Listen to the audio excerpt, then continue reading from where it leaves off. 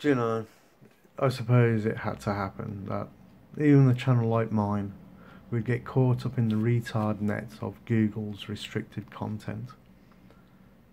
I mean, mine's not a political channel or anything like that. It may not be going against what Google would deem to be correct information, or what they would deem to be anything else. But look, this is the video that I put up yesterday, right?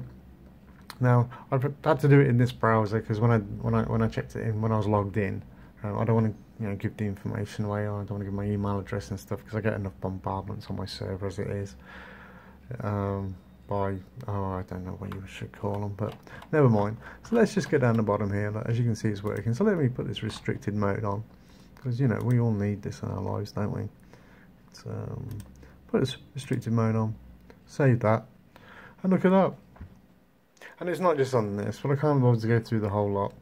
But a lot of my videos, the comments aren't allowed because I don't know, some weirdo. I don't know what these boffins are doing, but they're not boffins, though, are they? I mean, like Google's stolen. It's a stolen word in a way.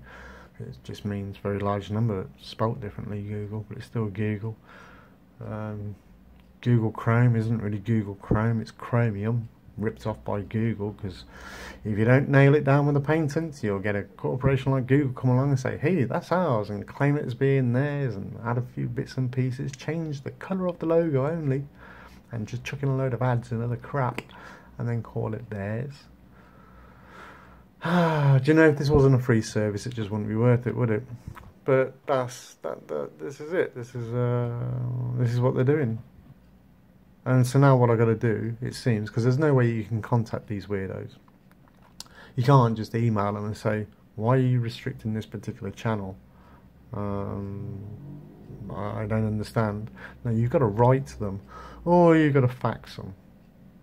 But you've got to write to these people. So the customer service is absolute bullcrap. Now I did look on, apparently there's a whole help centre dedicated to me at my email address, and I was going to show you, but it doesn't, like, just get rid of my email address off the screen, and sorry for the help part, it's all for me, and it's all talking about Samsung TVs, iPads, iPhones, and Mac operating systems, and none of these things I have. And there's not one thing on the so-called help thing which is specifically towards my email address, my account, that's got anything to do with me.